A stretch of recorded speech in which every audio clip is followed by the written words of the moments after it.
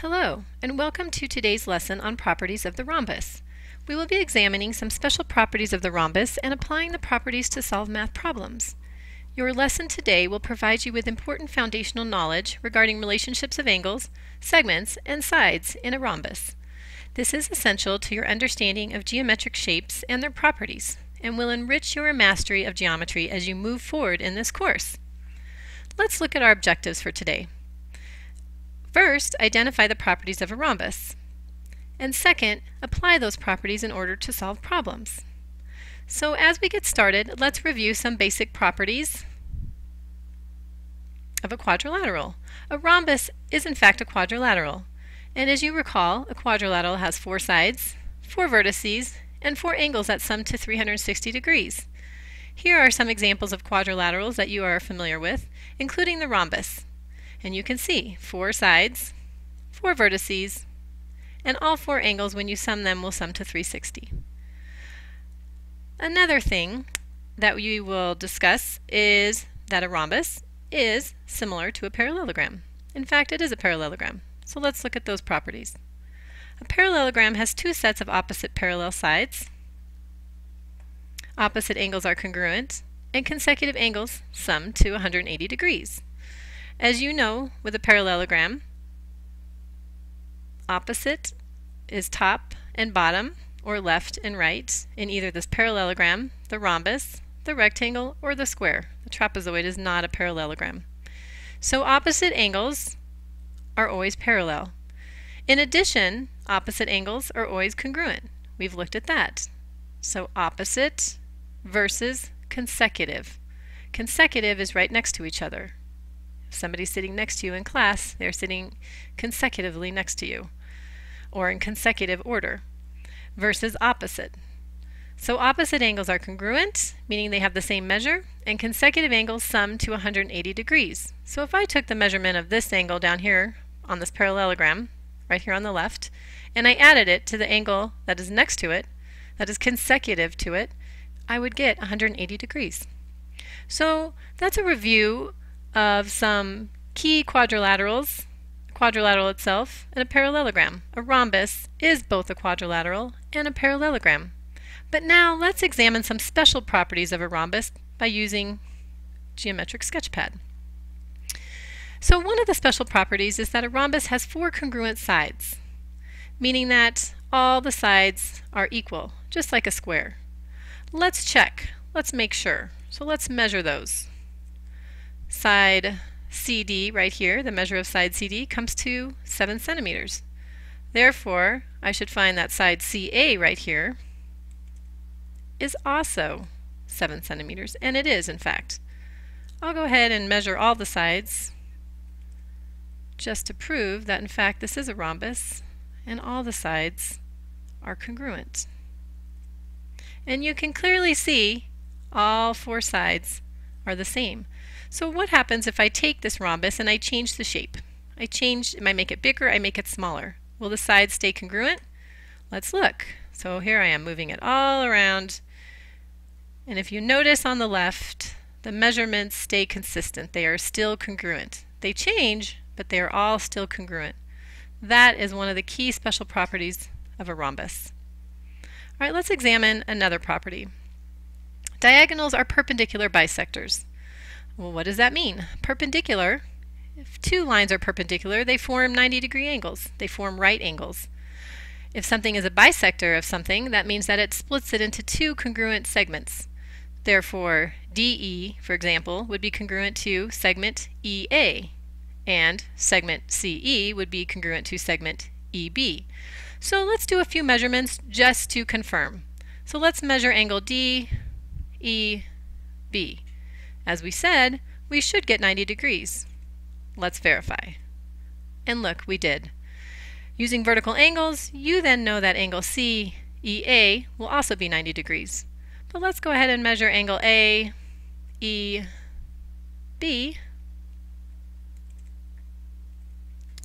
in fact, we do get 90 degrees. So if we were to look at angle CED, that's a vertical angle to AEB, so that in fact would be 90 degrees as well. Let's verify that the segments then are in fact congruent. Let's look at DE, segment DE. So that distance is 3.39 centimeters. Well, if this diagonal is bisecting this diagonal, then I know that I have EA, which should in fact be congruent to DE, and they are. I could measure BE and EC, but let's move on. Here's the results of our measurements. Here's the results of our congruent sides. So we have in fact two very important special properties that we have looked at so far. All four sides are congruent and the diagonals are perpendicular bisectors of each other, and we measured to make sure. Our final property is that the diagonals bisect the angles. So diagonal CB, for example, bisects angle DCA, meaning that it bisects it into two congruent angles. So angle C, or D I should say, DCE, should in fact be congruent to angle E, let's check, angle ECA. So I've gone ahead and measured angle DCE, and I'm going to go ahead and measure now angle ECA,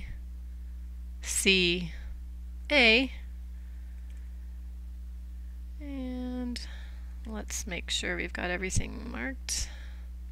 Try that again, angle ECA,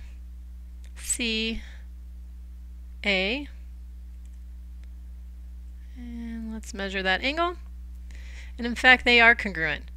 So diagonals do in fact bisect the vertice angles. Alright, so let's look at all of our results. We have four congruent sides in a rhombus, the diagonals are perpendicular bisectors, and the diagonals bisect the angles. Now let's take those properties and use those to solve problems. So let's go back to our lesson. And here we have a summary of our special properties, if you'd like to write those down. Four congruent sides, diagonals are perpendicular bisectors, and diagonals are angle bisectors. We're going to be using those properties and maybe some of the other properties in order to solve some problems. So let's look first at example 1. We have rhombus RHOM, and we're given some information. We're given information about the line segments, the sides. HP, well actually that's a segment of the diagonal, is 4x, and PM, another segment of a diagonal, is 5x minus 3. In order to solve these problems, it's easier to label your diagram with the information given. So I would therefore then take 4x and I would stick it on the segment that it applies to, and I would take 5x minus 3 and do the same. When you're solving geometric problems, the first step is to set up a relationship.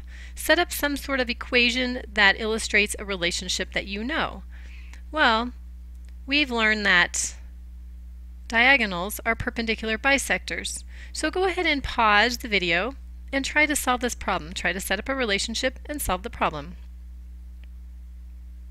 Alright, hopefully you have the same solution as I do. So remember, as we said, diagonals are perpendicular bisectors. That means that segment HP right here is going to be congruent to segment PM. Therefore, the relationship you should have set up is that 5x minus 3 equals 4x. Those two segments are congruent. Solving for x, you get 3. We're not quite finished because we need to solve to find the entire diagonal HM.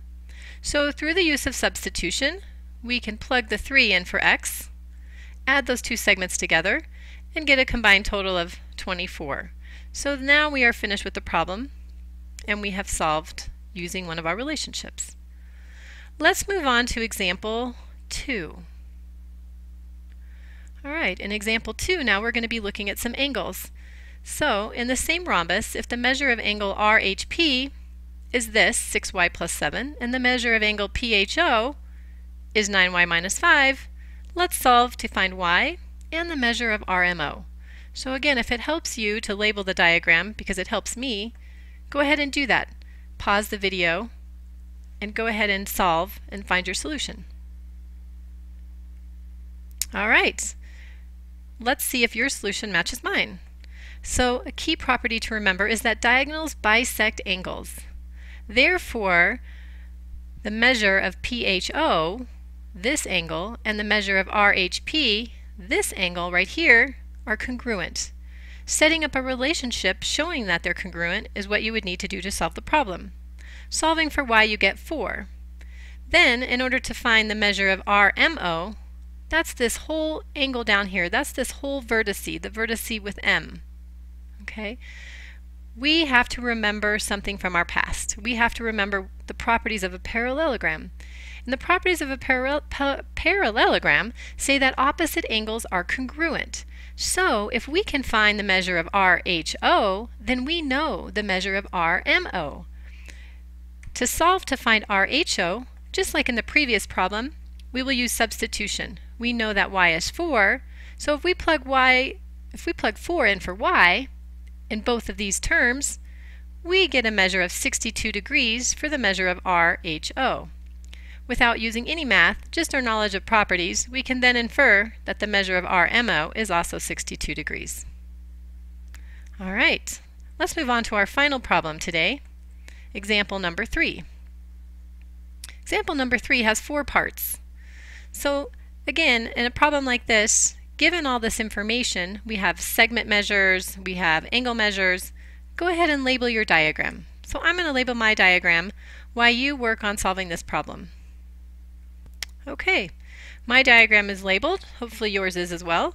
So in order to solve this problem, remember, diagonals are perpendicular and all sides are congruent. Knowing that these diagonals are perpendicular, we have a 90-degree angle in here. Therefore, if I'd use my magic pen and highlight it for you, this triangle right here, OPH, is in fact a right triangle. And what do you use to solve sides in a right triangle? You use the Pythagorean theorem. So, knowing that all sides are equal, if side MO is 13, then I know right here that side HO is also 13. And in fact, I have 2 of the 3 sides of a right triangle, so I can use the Pythagorean theorem to find that missing side, and I end up with 12. Alright, so now I have found segment PO. Moving down, if I want to find segment RP, right here, think about how we might do that. RP is going to be congruent to PO because our diagonals bisect each other, so in fact RP will also be 12. That's not too bad. Finally, let's go down to the measure of OPM and the measure of RMH.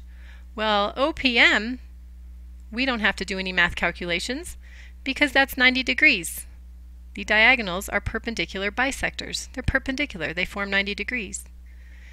Our last problem, RMH, the angle RMH, if we look at the triangle, we can then use the triangle sum to find the angle. So look at triangle RPM. So now we are looking down here at this triangle. RPM,